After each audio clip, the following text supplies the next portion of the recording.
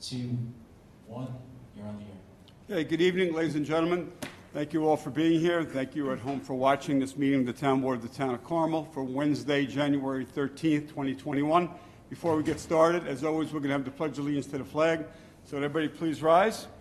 And Councilwoman McDonough, would you lead us tonight? Yes, I pledge allegiance to the flag of the United States of America and to the republic for which it stands, one nation, under God, indivisible, with liberty and justice for all. Please remain standing for a moment of silence to remember all the men and women who are fighting for our freedom.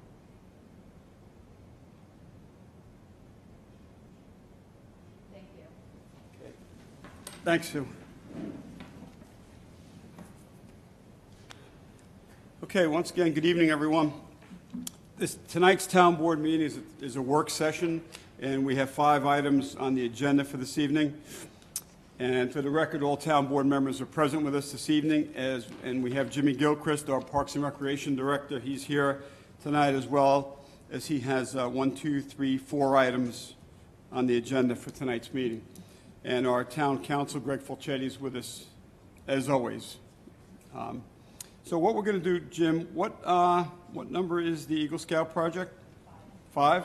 So let's move 5 up to number 1, and because we have our Eagle Scout candidate here with us tonight, Matthew Cropsey. He's going to be presenting his project to the Town Board this evening and to the public. And he's with Troop 371 in Mahopac. Matthew, thanks for being here. Thanks for being here. Thank you. You're welcome. Yeah, and we appreciate you that your Eagle Scout project is going to be in one of our town parks. So if you and Director Gilchrist want to bring us through that, that'll be great. Whoever's going to start. Sure. I'll just give a quick update on this. So this is the Ice House in Sycamore Park. If you come into the park from the right entrance going down towards the beach, on the right you'll see a building back in the wooded area. It's got a large stone foundation with an upper story on it, and there's a ramp that goes up to the upper story. So Matt is looking at rehabbing that ramp. The building, the roof was redone probably in 2005, along with some interior work. So it really has not been utilized over the years. We're planning on using it for some of our outdoor classes and possibly camp in the upcoming season. So this was on our list of projects that are potential Eagle Scout projects. So Matt picked this for his project. Okay, great. All right, Matt. Pass my project out. Sure. Yeah.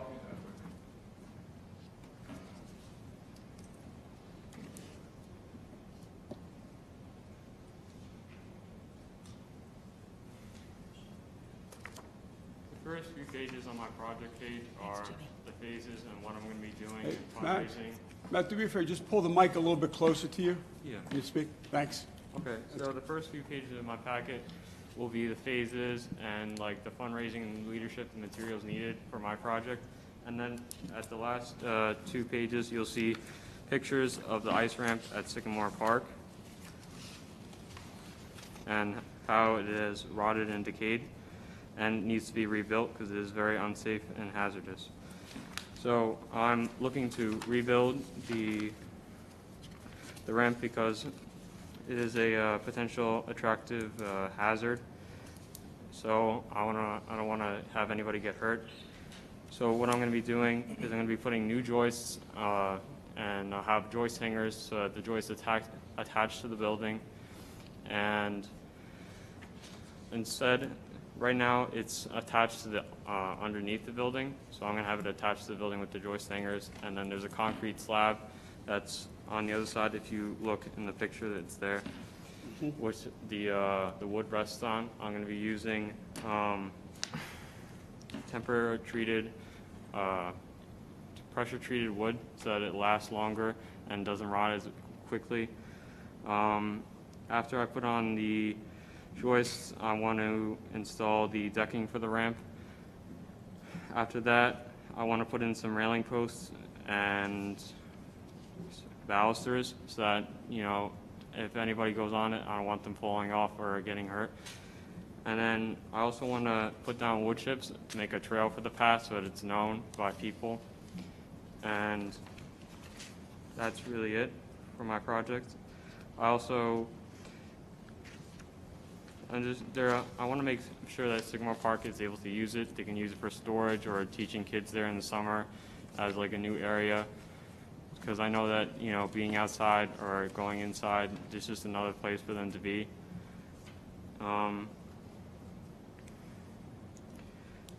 As soon as I get this approved, I want to start my fundraising as soon as I can. So I'll be doing like bake sales or a GoFundMe page or donations or yard sales or selling stuff on Facebook or any other sites just to find out what I need. So the total cost of my project is going to be about $1,400. Some of the stuff I already have, so I didn't put in that for the cost. Just an overview of my project. I want to dismantle the old wood ramp, install joists for the ramp going to the ice house to the cement slab, install decking for the ramp, install the railing posts, install the railing and balusters, and then put down wood chips. I feel that if I do this, that it will get rid of the potential hazard, and it will be a nice place for Sycamore Park to use as storage and for teaching. It's really neat. How's the building, Jim? The building for the ramp, is that building? Yeah, the building's in good shape. It's dry inside? Yep. Yeah. Well, what's it used for now? We don't use it for anything now. Storage or No. nothing? No, we haven't used it. Like I said, we rehabbed it back in 2005, and it hasn't been used for anything yet. So with the new ramp, you may be able to use it for something then, right? Yeah, Is that like the I said, a intention? lot of our classes now are outdoors. We're doing more some nature classes throughout Sycamore Park. We've developed a little trail system around for the young kids, so this might be a perfect spot to have something like that there. Yeah. That's what I was But it's thinking. not something that we would leave open to the public. It's got a lock on the door, so we would use it for programmed activities. It's actually really cute. It's like very picturesque, you Yeah. know, and I think the trail leading down to it's going to be really, it's going to be neat. All right, great. When do you want to start this project? In the spring or? Yeah, I'm looking towards maybe the end of February, beginning of March, Oh. something like that. Okay. Or maybe as soon as possible. I just What- want to make sure that I have enough money for fundraising, because I know that with COVID, that prices have risen in materials and stuff like that. Yeah. Okay. So weather permitting, you'd like to get it started March timeframe? He's got to Yeah. finish it by May, because he turns 18 in May, right? But you turn, when you turn 18? Yeah, May. May. That's when I turn 18. So it has to be finished by May? Yes. Okay. All right. Well, it sounds like you have pretty ambitious ideas and thoughts, and you have everything laid out, you know, to accomplish this. And fundraising, let us know when and where that's going to be. Let Jim know, and he'll let us know. And if it's a bake sale, we'll stop by. Okay. Or some of us will, whoever would like to, but I'll stop by. Yeah, this is awesome. All right? I'll stop by too. We can help you publicize it too, if you want, if you give us the information a little ahead of time, we can publicize it here at the meeting and on social media as well. Oh, thank Help you. out. Yeah, we should be able to get you that amount that you need in no time. Yeah, I had started to put up a GoFundMe page. I think I've raised $1,000 so far. I've sent it out to my troop and some of my family members and friends during the holidays, and they've donated generously. So I don't Doesn't want seem like to you need sound much more. antiquated. The No. GoFundMe Oh. page, what That's great. is that? Yeah, I'm also going to be having a temperature gun and He started masks to there GoFundMe. for people so that they don't, Try to raise money. you know, get sick or have COVID, just to keep safe. Excellent. Yeah. So Matthew, Excellent. with the GoFundMe page, what do? You just Google your name with GoFundMe? I send out like a link basically to people. If you want, I can send it out to Mr. Gilchrist and he can Yeah. send it Yeah, I'll to find you. out forward to Would you. you? Please, thank you. Yep. No Hey, problem. Matt, just one question on the construction. Where the ramp meets the walkway that you're going to be replacing, Yes. it looks like there's footings there. Is there footings that you're going to be able to put the new posts on? Or do you have to put new sonotubes and pour it with concrete with footing? Are you going to use the existing footings that are there? Where the ramp meets Yeah. the concrete ramp meets the walkway? Looks like you'll be able to use those, Yeah. those I'm footings that gonna are be there? looking forward to using them, and if not, I'll have to do them over again. How do they look, Jim? Do they look okay? That's a concrete slab that's there, and Yeah. the existing posts are bolted to the slab. So he'll be able to Yeah. bolt the new post to that, Yep. that slab? What's underneath it, Jim? Is it with that waterway underneath it? Or just, No, it's a gradual pitch down towards the building. okay. It's really neat. I was also maybe hoping to make the trail just a little bit wider as well. And that trail goes down to the lake? The trail to the. Yeah, Yeah, that goes down to trail the- leads to the main Oh, trail, that's or like the cool. road trail that goes all the way down to the entrance. Awesome. All right. Matthew, It's thank a- you. It's a good project. Thank Good you. project for you. So, and the town benefits from it. So thank you very much. You're welcome. We appreciate it. It's my pleasure. Yeah. Thank And- you, yeah. and Thank you. Jimmy, keep us posted on the Yep. fundraising, all right? You got it. Yep. All right. All Thank right, you Matt. very much for Do you have having any me. other questions for us? Not really. I just want to thank you very much for having me here. Oh, you're welcome. Thank you. Having a chance to present myself. Yep. Thank you Thank very you, and you much. did a great job presenting it. Thank you. Good job. Thanks so much. All right, we look forward to it, to seeing it and walking on it. And let us know when your Eagle Scout Court of Honor ceremony is, when and where. Hopefully it can be in person, Okay. when you have it. Yeah, I'll keep Mr. Gilchrist in touch with what I'm doing, Okay. and then he can email you. All right. Great. Thank you, Perfect. Thanks so Matthew. much. Thank you very much. All right, Matt. Have a good night. Thanks, Matt. You too. Yeah. Take care. Stay safe. All right. Thank you very much again. You're welcome. Thank Oh, don't you. forget your hat. Okay, the first item is the review of town board minutes of December 15th, 2020. Any town board members have any comments on those minutes of December 15th? Nope. Being none, we're going to move on to number one on the agenda, consider request to authorize bond return for Hillcrest Commons, tax map number 44.10-1-4, it's for $770,000. Rich couldn't be here tonight, as you know, so he asked me to cover this one. This is Hillcrest Commons. They're located behind ShopRite up off of Route 52 in Carmel. And it's senior housing rental units. They've done other projects on that same parcel. This is just, I would say, phase 3 or phase 4 that they've just completed. And the bond that they're requesting to be returned is for $770,000. And this has been signed off on by Craig Popria, our planning board chairman, on 12/30/2020, and Rich Franzetti, the town engineer, conducted his inspections of the site, and he signed off on it on 12/2/2020. You have a letter here from Mike Carnazza as well, because the board required that the building inspector inspect it before we return any or release any bonds on any projects. And this memo was from Mike Carnazza. I inspected the site on 12/14/2020 and found that the site is in conformance with the approved site plan. There are no pending violations on the site. So, board, you're free to agree to release the $770,000. That's the full amount of the bond that, right, Greg? That's the remaining amount. It was reduced about 8 years ago. I think it was almost a $2 million bond for the initial site work on that project, and it was reduced in 2013. So that's the remaining amount. And they're finished the build-out. There is a dedication process. They're actually dedicating the tower and the water tank and some of the facilities to water too, but that's going to be after. But the site work's done according to the engineer, according to the planning board, and according to the building department. Okay? Yeah. You need a resolution to release the remaining reduced bond. And I was told by the engineer and Mike Carnazza that they did a very good job on that project. Everything was done correctly. They, didn't cut costs, didn't cut corners, and it came out nice. If you haven't been, if you've been up there, it really came out nice. They did a great job. They always do. This is Wilder Boulder, and they've built many of these in the area, and this is just the one in Hamlet, in Carmel. So, yeah. Now Greg, that's built out now, right? There's no other room up there for any other. There were 2 phases, 150 market rate rental senior units that were built out pretty much evenly in 2 phases. They built the first one out in 2011 or 2012. It was done. They had lost some state funding, so it was delayed phase 2 a few years, but they got it started again and it's built out. I mean, if the site work's And it's- done, And it's rented out, too. I believe they have a waiting list to get in there. if the site work's done, the bond can go back as long as the engineering department and the planning board agree, and they had their public hearing, which they did. Okay.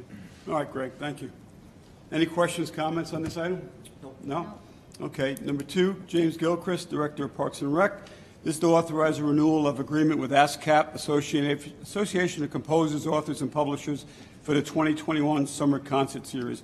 We do this annually, Jim, so you want to just briefly go over it? Every year, this is our license agreement.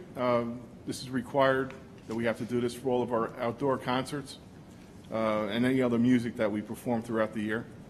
It's based on the population. I think our fee is $367 for the year. So this is something that we have to do annually. Ken, you've got to sign the agreement, and we'll move forward with that. All right, we just need a resolution next week for that.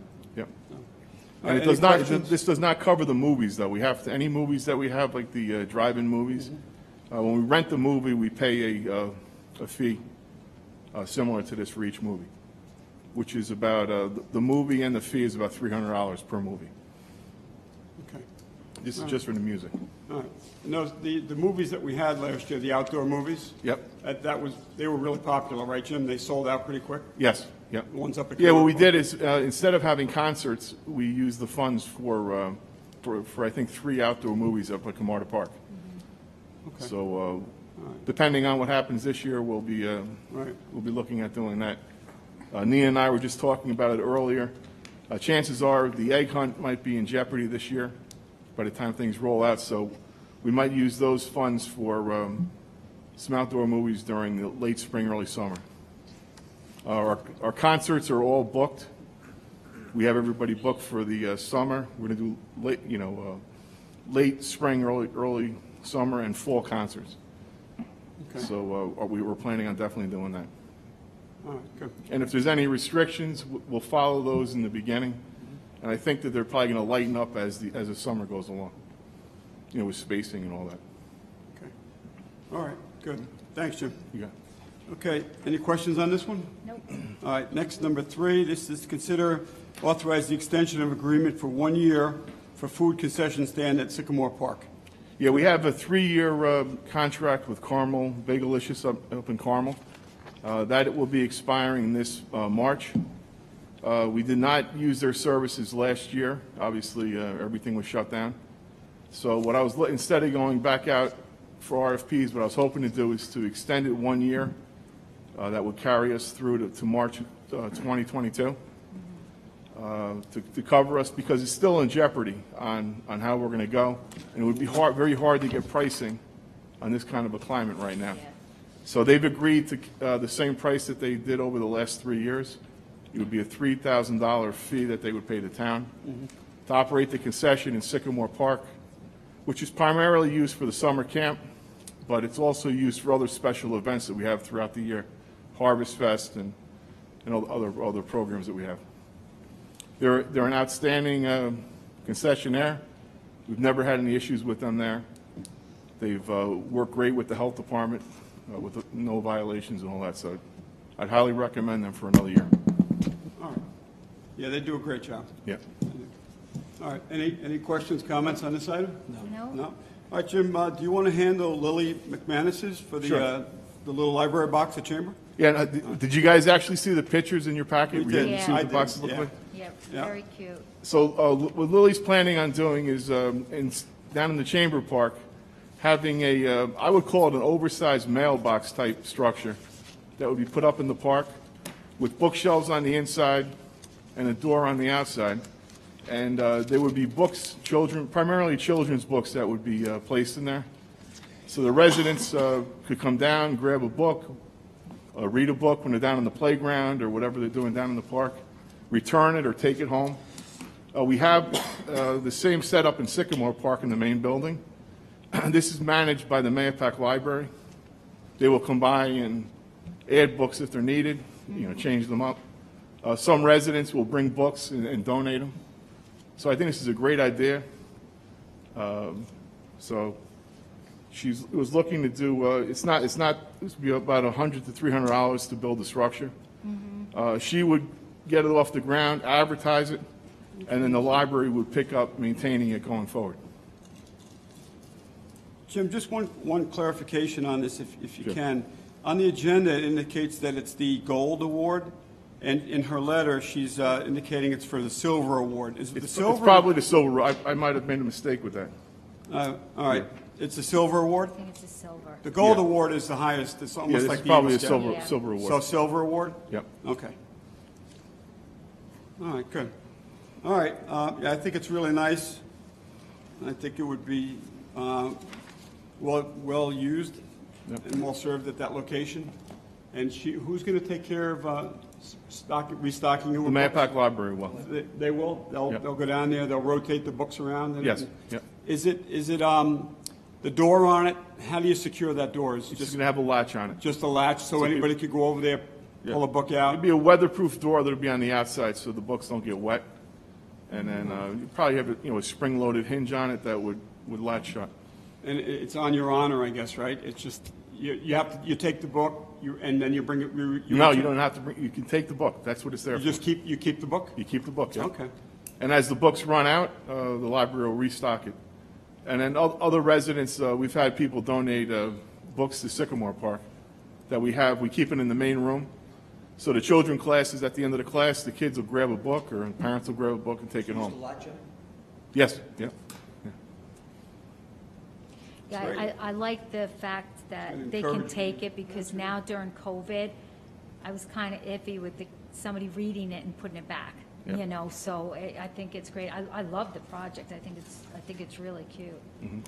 And it'll add character and a little bit of arts and a little bit of, Yeah. you know, the education down there also. Did you pick out a location for it there, Jim? No, we're still trying to figure out, I would think on the left side of the gazebo towards the playground, on the side over there. I think that's where we would probably, because we do have a lot of benches and tables on that side of the park. I think that would be probably the best spot to put it. Okay. Because that's where you're going to have, the most activity is over by the playground area. Yep. And I didn't read the whole thing, Jim, but is this a spring project also? Yeah, that would be done in the spring. It's going to do it in the spring? Okay. Yeah. Perfect. Yeah, she's got to do a little fundraising for it. Okay. Right. All right. And then she wants to advertise it and have other communities pick up on this idea. That's part of her project also. Yeah, I think Yeah, it's a real really- nice idea. It's really cute. It's good. Yep. Yep. And maybe even they can put it in some of the other parks that we have too. You know, the airport, Camarda. Yep. It'd be really cute. All right, thanks, Lily. All right, all right. Any other questions for Jim while he's here? No? Thanks, Jim. You got it. All right, have a good night. All right. Thanks, Jimmy. Yep, thanks. All right, so that completes the agenda items for this evening's Town Board work session. Since there's no one here to ask questions, we're going to skip that. We're going to skip the open forum portion of the meeting. And I have one announcement. This is a notice of vacancy. The Town Board of the Town of Carmel is looking for interested and qualified person to fill a vacancy on the Environmental Conservation Board. Please submit a letter of interest and resume to Supervisor Ken Schmidt, Carmel Town Hall, 60 McAlpin Avenue, Mopac, New York, 10541, or fax it to 845-628-6836. You can email it also to amp2, Adam Mary Paul 2, @ci.carmel.ny.us, to be submitted to the Supervisor's office by February 3rd, 2021. For additional information, please check our website at www.ci.carmel.ny.us. Again, we're looking for a candidate to serve on our Environmental Conservation Board. So if you're interested, get that letter of interest and resume to my office before February 3rd. Town board members have any announcements? Kenny, did you want me to summarize the conference call today with regard to the vaccine rollout? Sure. Did you want to do it? No, go ahead. No. All right. Yeah. So we had a conference call today, Kenny and I, with the department, the county Department of Health, with the county executive's office, and et cetera, et cetera. Anyway, with this vaccine rollout program, so the gist of it is this: what they want everybody to understand is that this is a marathon and not a sprint. It's not the vaccines are given out by the state. Right now, they are giving out to the county of Putnam, the entire county, 300 vaccines per week. all right? And those vaccines, those 300, have to be given to those who have been approved already by the state of New York in that 1A list, which include first responders, medical staff, nursing home staff. 1B, Frank. 1B. I'm sorry, 1B. 1B, like fire department personnel, like that. Now, so we're in a county of 100,000 people. Let's take into consideration the fact that that population under the 1B is probably, let's just say 10,000 for argument's sake. It's going to take a real long time to roll out the 300 vaccines per week to be given out to all those people as well as to the general population. There's a website you can go on, I think it's called Am I Eligible, right? Yes. Is that right? Yes. All right, so you can go on that and you can check different locations where you can get your vaccine. Right now, the Westchester County County Center is a state hub where they're going to be giving out vaccines. They started already this week. Basically, if you can get your vaccine anywhere else and still, fit into that category of under the 1B, those over 65 and over, first responders, police personnel, everybody else is on that list. You should do it. You should go ahead and see if you can get it somewhere else, because it's going to take a little while for them to roll it out here in Putnam County based upon what the state is giving us every week. I know that the county executive's office has said that they are in communications all the time with the state and try and get more vaccines, but right now Putnam, Dutchess, Orange are getting 300 per week. All right, and we are 100,000. Dutchess, I think, is 300,000. Is 300,000. They're still getting the same 300. So I don't know when they're going to roll out more to these counties. But again, if you can get it somewhere else, if you can go down to Westchester, if you can go down to the city, if you work down there or have worked down there, you should get it down there. You should do your best to get it down there. And as we get more information on our weekly calls, we will give that information out. But right now, it is what it is. You can call all you want, but the calls to the health department have been overwhelmed. I mean, overwhelmed. So the message is there's 300 per week given by the state of New York to the county of Putnam that are given out by the Department of Health. As of yesterday afternoon, the Department of Health and Rite Aid had been willing to participate in the program last night, and things changed, I guess, hourly or minutely, I don't know. Rite Aid is no longer willing to be a distribution center for the vaccines. So right now in Putnam County, it's the Putnam County Health Department, and I know that they're rolling around a little bit looking for different locations in different towns. I think tomorrow they're in Phillipstown, Kenny. Yeah. So as we get more information, we will give it to you. There's no more information that the town can give you if you were to call here, other than what I'm telling you now. You can go on the county's website. They try to update it as often as possible, but again, things change hourly or even more than that. But again, if you can get it somewhere else, please try your best to do so. Mm-hmm. You could try the Westchester Medical Center is the hub in this region. Yeah. And the county center was taking reservations or appointments for the vaccine, but they booked up until April 16th. Right now they're in April. Right now they're in April. They stopped taking. They're not even making reservations. Okay, so somebody called me, texted me at 4 o'clock that they made a reservation, and it was in mid-April. Now, so I guess they stopped. They stopped taking reservations. Right. So they're no longer even booking shots or reserving shots. Right. But 300 vaccines, 300 doses for Putnam County a week is nothing. A week. For 100,000 population. That's is 60 nothing. a day.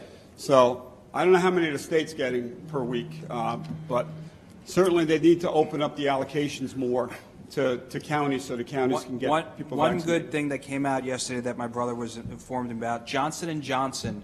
Now, the vaccines that you're getting now, if you don't mind, I'll just talk about this for a couple minutes because it's important. The vaccines that you're getting now, you have to take 2 shots. One, and then the second dosage is 21 days later, exactly 21 days later. I've heard that the second one causes a little bit more outbreak in your body. You have some more effects of it, but it is what it is. You're building up immunities to it. As of yesterday, last night, Johnson & Johnson is trying to get emergency approval for a 1-dose vaccine. I haven't heard as of today if they got the approval or not, but I know that they're working on it. Now, that vaccine is supposed to be about 70% effective, whereas the two-dose vaccine is probably about 80 to 90. However, if enough people are getting it, it won't make a difference, whether it's 70% or 90%. You know, if everybody gets it, it's the herd mentality, herd immunity that we would all be getting. So, again, maybe that'll be a little bit good news coming down the pike in the next few days or a week.